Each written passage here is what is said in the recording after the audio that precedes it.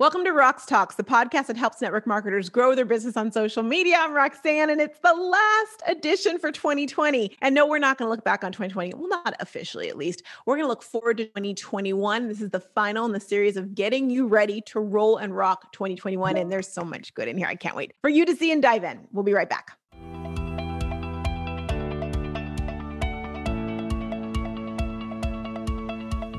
You've heard me ask you this question before. I'm going to ask you again. What's your superpower? Think fast.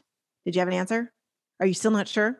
Now, your superpower goes right along with you really being able to identify and connect with people on social media to grow your network marketing business. So if you don't know your superpower, then Houston, we have a problem. But guess what? I have a solution for you. I want to invite you to join me for the brand new Superpower Challenge. Yes, it's called the Superpower Challenge. And it's going to be a challenge that's going to help you get really clear on what your superpower is and who you are so that you can, in 2021 and beyond, 2021 and beyond, properly and really effectively get to know your target market, speak to them, have them connect with you, that know, like, and trust factor, which of course, you know, is all important to leading to eventually your volume growing through business and through sales. So anyhow, if you would like to join this free, by the way, challenge to kick off 2021, I encourage you to head over to socialstoriesmembership.com/superpower. We'll see you there.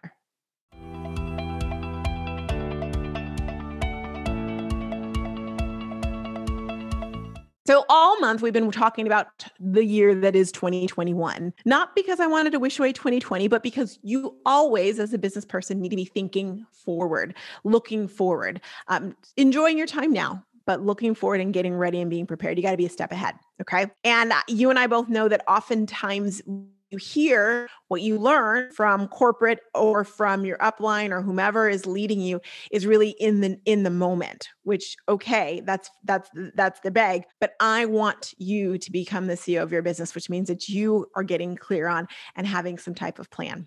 You know, I was doing a Facebook Live, as I do every Tuesday, Wednesday, and Thursday at 9:30, by the way, PT, last week. And I asked the question, what are your goals for 2021?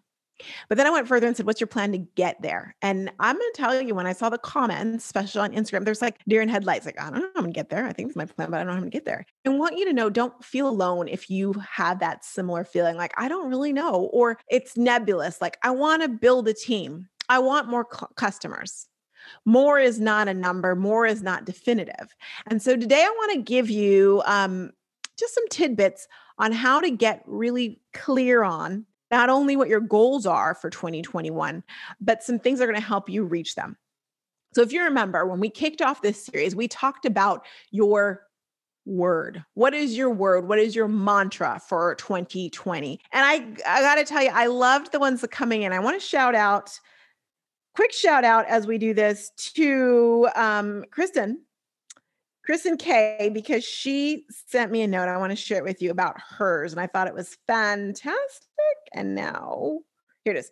Okay. So she said, okay, I finally determined my word for 2021 as I listened to your podcast. The word is steadfast. She said, I'd originally thought focused, but it just really wasn't sitting well with me. My thoughts behind my word, steadfast, is this. I want to keep my eyes on Christ, steadfast in my relationship with him, steadfast on my goals, both personally and professionally. Cut out the noise and hone in on what's truly essential and matters most. 2020 has taught me how unfocused and scattered I can be. So easily distracted. So steadfast is, and she put it in all caps, the word. Kudos to you, first of all, Kristen, for discovering your word and for letting it marinate. One of the reasons we talked about it so early is because I wanted you guys to sit with and go, does this fit right? Does that feel right? And she's found that it didn't. She found a better one for her. If you have not picked your word, there is still time for you to pick the word for the next 365 days of the year coming up. So I want you to, and I want to encourage you, listen to that podcast if you missed it.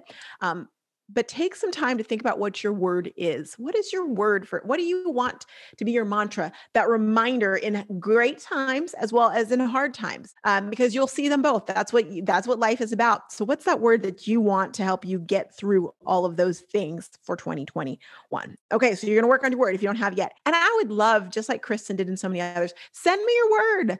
I want to know what your word is. I want to celebrate your word. I want to hear it. And I listen and read and reply back to each and every one of those.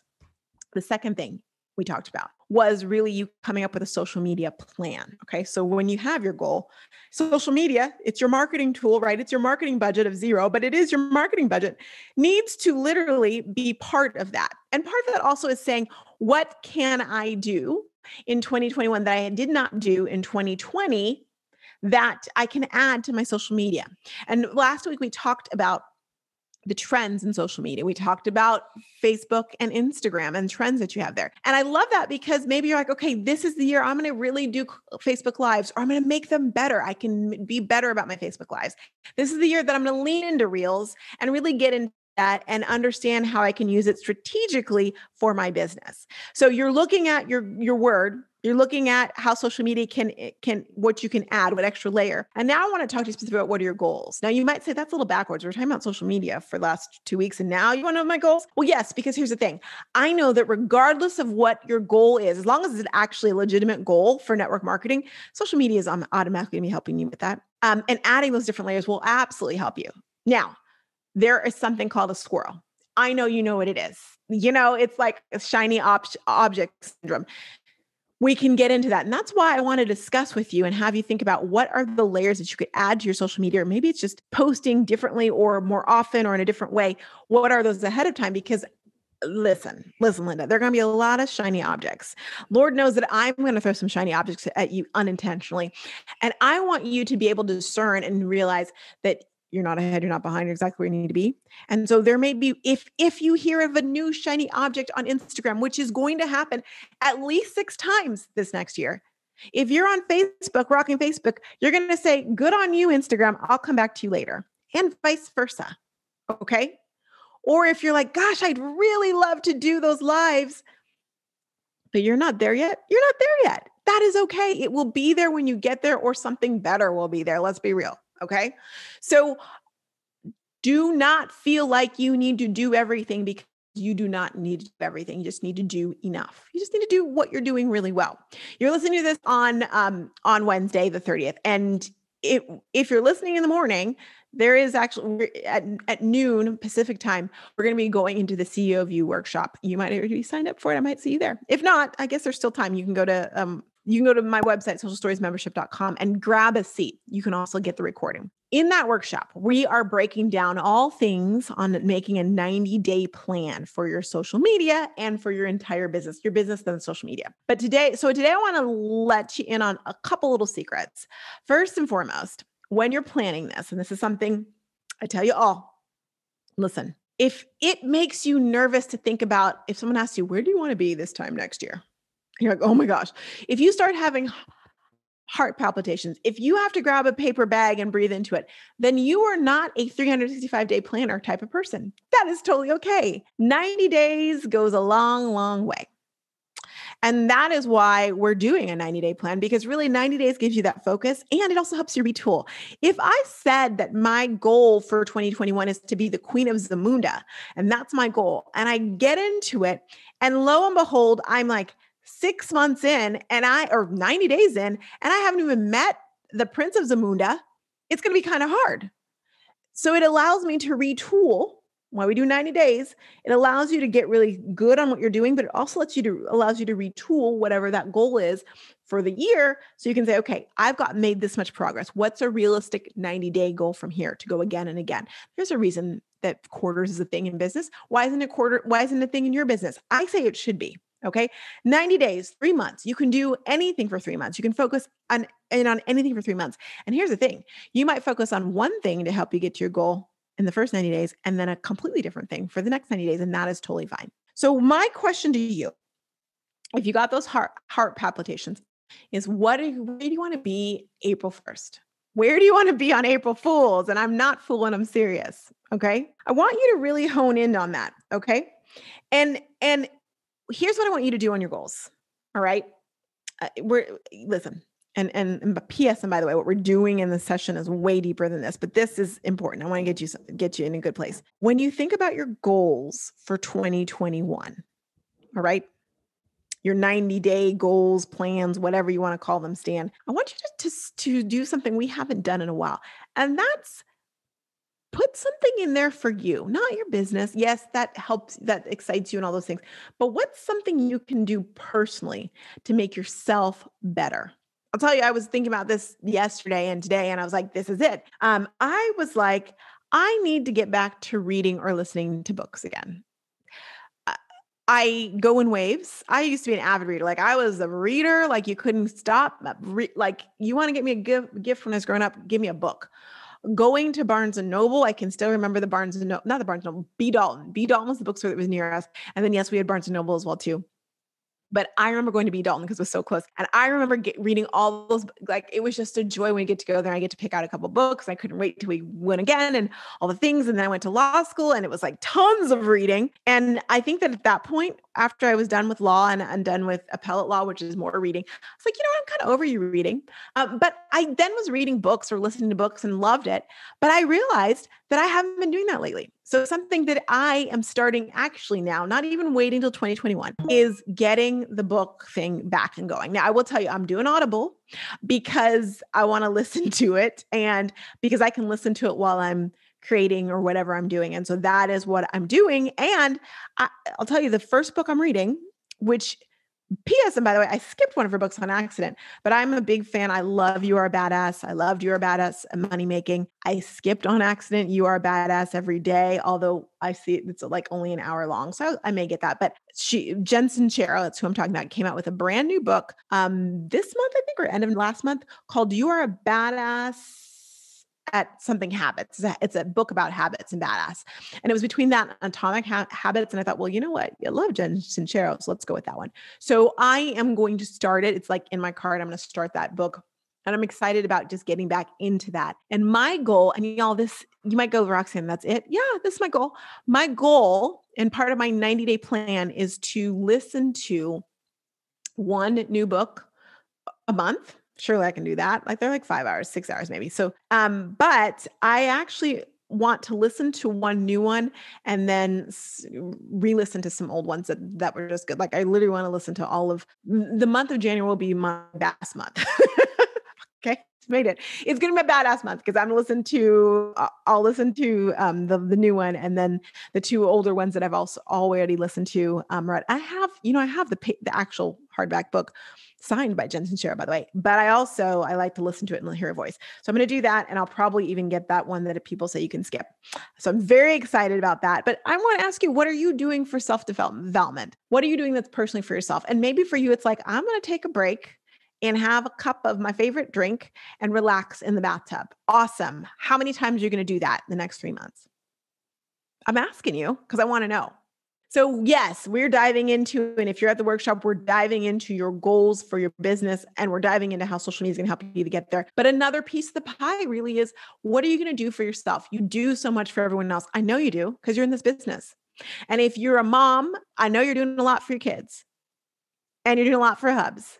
And you're doing a lot for wifey. So if you're dad, so I know, or if you're not a dad, if you're a mom, you might be doing a lot for wifey too. I know you're working it. Are you taking care of yourself? So I want you to take care of yourself and actually carve out some time to do that. You know what I know? I know that when I'm reading books avidly or listening to books, the ideas flow. And I know that it allows me to kind of remove myself from this space and go to another space for a little while and think about and hear those things. Why can't you have that too? You can. So my recommendation, my challenge to you is to find something that you can do for yourself, but I want you to make it a goal and I want you to make it a priority. See, because if we say, oh, one day I'm going to take a bath every week.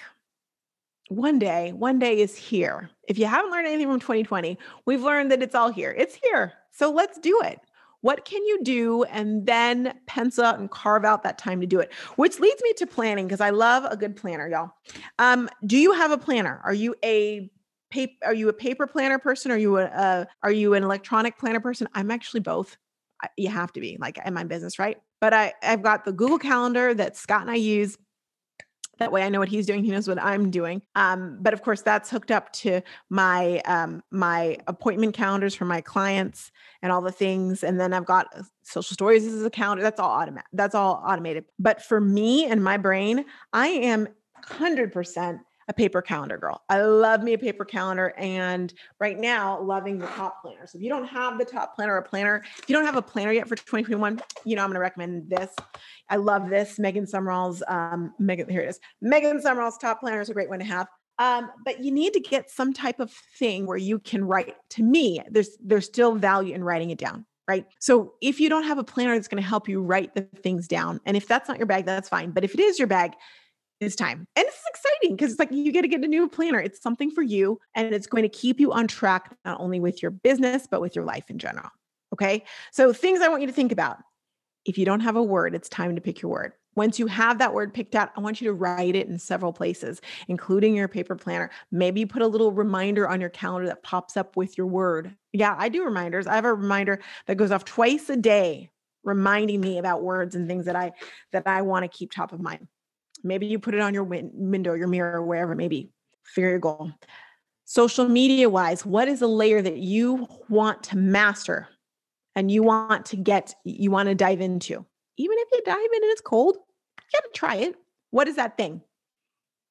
And then you will ask yourself how you can hone in and work on part of it or all of it in the 90 days. And don't forget the trends we talked about. How is that going to play into what thing you want to focus on, right?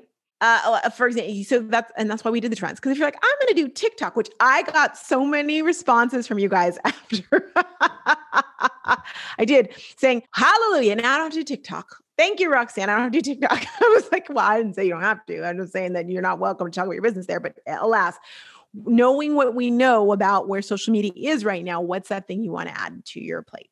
What's the thing you want to master? And I love that I've gotten a lot of messages saying I'm working on reels. I'm going to do reels this year or next year. I'm rocking it. Okay. So what is that thing? And then last but not least, when you want to make sure you got those goals down, right? But I want you to think about what's something for you, something that maybe not be attached directly to your business or to your kids or your family, but what's something you can do?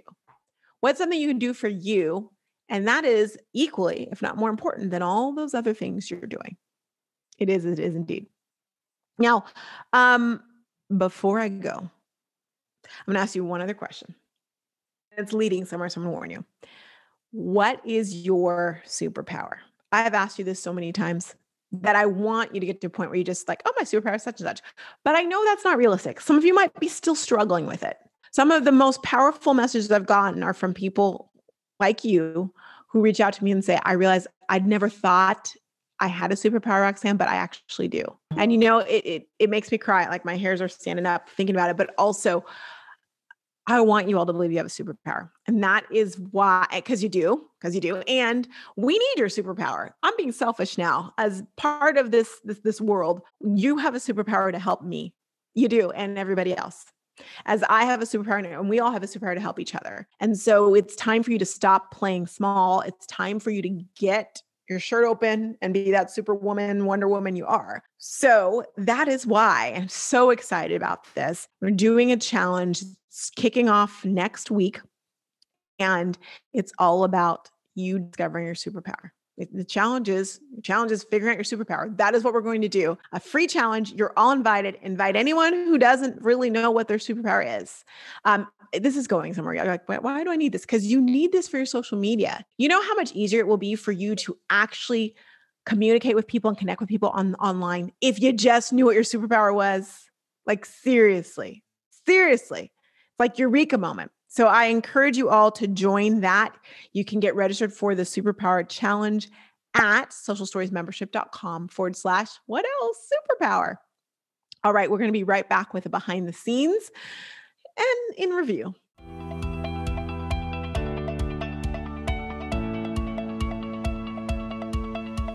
So for this behind the scenes, I wanted to say, I feel like I hope I haven't ignored 2020 with you this past month. I mean, 2020 was a big feat. And if we're still standing here right now, we made it, which is remarkable. It's funny though, because when I think back and we're recording this on the 22nd. So 3 days before Christmas, and I'm doing my best to be excited about, I love Christmas. I love Christmas. It's Jesus' birthday. It's awesome, but I am bummed I'm not with my family. And I think that over the last month, I've kind of told you guys, I'm dealing with just like the 2020 caught up to me. We were running a race and I was running at sprint pace and I was rocking it. And 2020 is like, I can't catch her. I can't catch her. And then lo and behold, I don't know, maybe I stopped for queso or I stopped for kombucha and 2020 was like, gotcha. So right now I'm working through just recognizing, hey, Roxanne, it was bound to happen as 2020 and being okay with it and saying, hey, 2020, yeah, not today, Satan. I don't accept that. I don't accept that. I don't accept that. I literally woke up this morning just feeling malaise, like feeling like, oh my gosh, this sucks and this sucks and this sucks. Which if you know me, I don't wake up like that. So that's not entirely true. I woke up like, yay. And then I felt that. It's not like me. And I said to myself, Roxanne, you have a choice. You can choose for this to be a good day or you can choose for this to be a bad day. What day do you want it to be? And I said, by Jove, I want this to be a great day. And then it's like the little gremlins heard, like, oh, she does? Well, let me throw this at her. And so I did find out that someone close to me was sick. But they're okay. So let me just say that. And I was like, oh man, maybe this is not going to be. And I said, no, this is still going to be a good day. I'm not going to think the worst. I'm going to think the best and let that happen. And I have to say, now that we are a little bit further through the day, it is going to be a good day for the person, for everyone involved. But it doesn't negate the fact that I know that people are suffering and hurting and just trying to fight off the gremlins running after you. And so it makes this Christmas week a little bit different, doesn't it? I mean, it's odd that we're not going to church. Church is online. Awesome. I mean, great. We still have church, but it's like, I'm picking out like Christmas dinner, which just feels odd. And like when I pick it up somewhere and it's odd. We never have to feel like, and Scott used to say this to me when the pandemic started. He's like, I'm so tired of this phrase, the new normal. I'm like, well, why? And he's like, well, because I don't want things. Basically, he wants things to go back to normal. He does not want a new normal. He wants to go back to normal.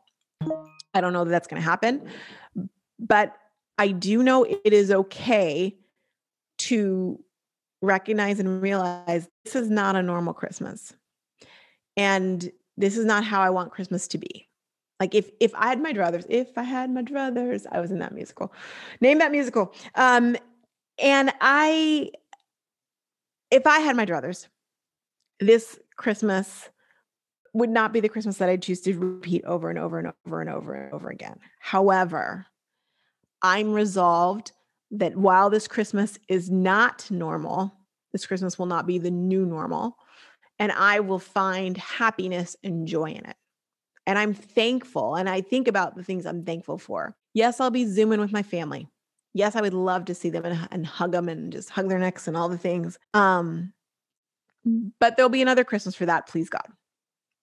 And I've had Christmases like that, and I treasure those.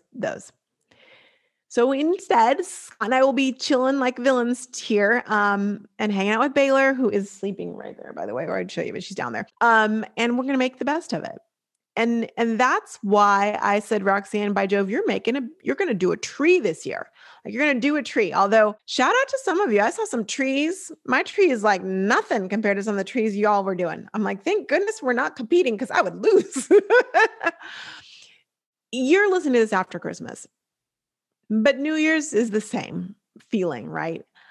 I want you with me, let's do this together, is to just take a moment before the year's out and think about the things we have accomplished and think about the things that have been great, because it would be rude and wrong. And I'd be lying if I said that 2020 didn't have some amazing moments in it, because even in a year that was like, wait, that happened. It was one of those hold my beer moments. Like, there were some great things, beauty for ashes. And we don't want to negate that. One of my dear friends called me the other day and she said, we need to take a moment and celebrate what we've accomplished. She said, I know we don't feel that way. This is Megan. She's like, I know we don't feel that way because we're constantly like going, reaching for the next thing. And we're surrounding ourselves by those who have done even more than we have. We don't realize it. She's like, but we have accomplished a lot. She's like, so we need to take a moment before the year's out and realize and recognize that. And I'll tell you another thing. Had she not called me, she picked up the phone and called me yesterday, which we're a Voxing couple. Had she not done that today, when I woke up with all the things it would have been a worse day. So perhaps you woke up and your day is like malaise. If you're still listening, awesome.